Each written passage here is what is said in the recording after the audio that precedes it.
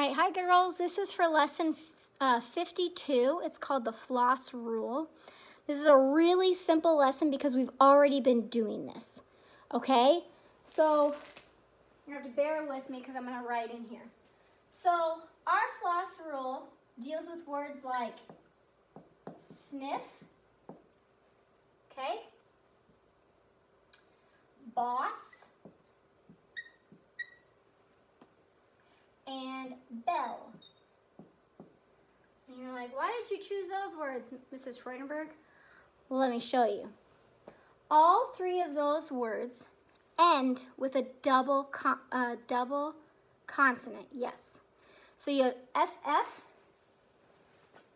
SS, and LL. Now, in order for the floss rule to work, your vowel has to say its sound, not its name. So just a reminder, a sound has the breath I, eh. Okay?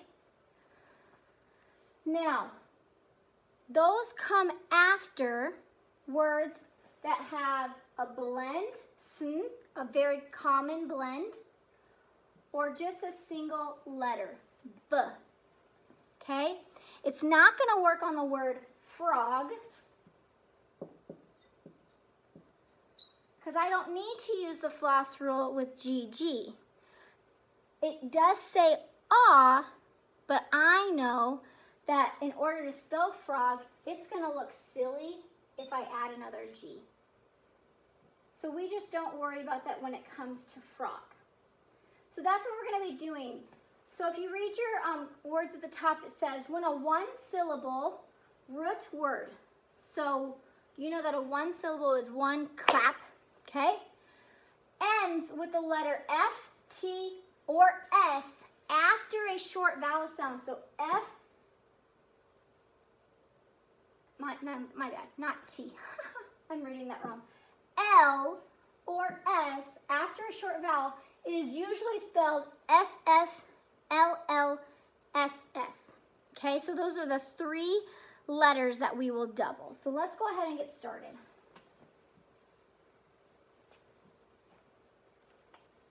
So for today, let's go ahead and just write the sounds.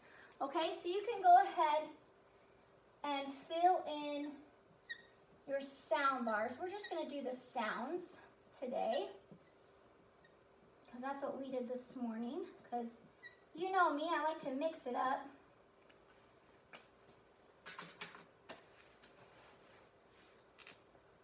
Okay, so O consonant E, what sound is that? O, correct. O with a macron. U consonant E. U, correct. U with a macron. E consonant E. E with a macron. I consonant E.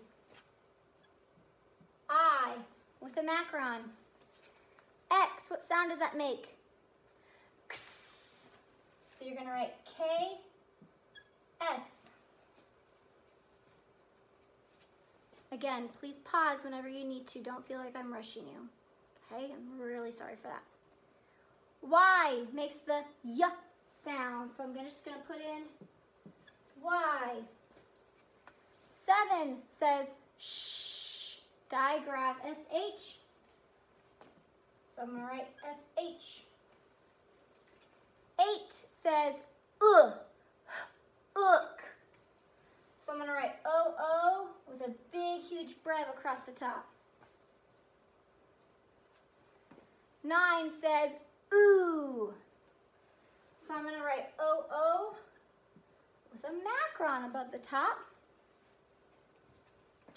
And 10 says J, J. So I'm just going to write a J in my sound bars. Number 11, we are going to write these things, 11, 12, 13. I'm going to write L, and then I'm going to write really tall lines that look like this, And remember, we've talked about these before. Those mean the final digraph or the final sound of a word. So L makes the final sound and the same sound as LL. S makes the same sound as SS. And F makes the same sound as FF.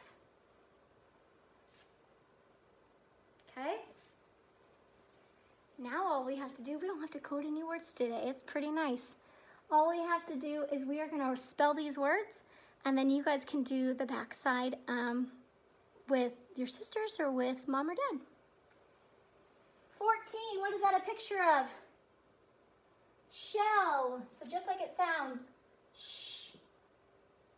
E-L. S-H-E-L-L.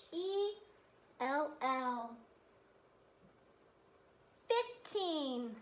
What is that? Dress. D-R-E-S.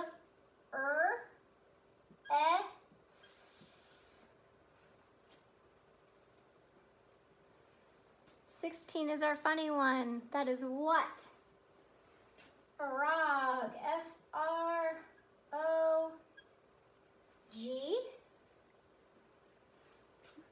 Okay. Number 17, this is a what? Not a cup, but a glass.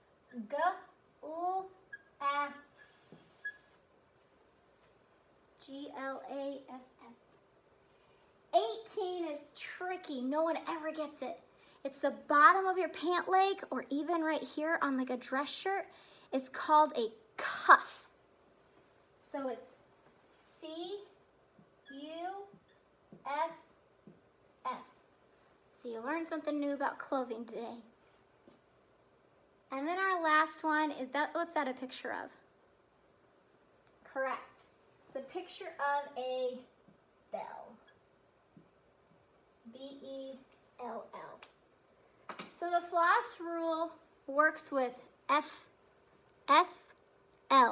F-F, S-S, L-L. And when we code those words, we know that they don't say s, s, ooh, ooh. They just say their sounds. S, ooh. So then we cross off one of them, the last one, okay? If you have any questions, please don't hesitate to ask. I will be sending this out to you shortly, and I really hope to see you guys soon. We really miss you guys. Bye.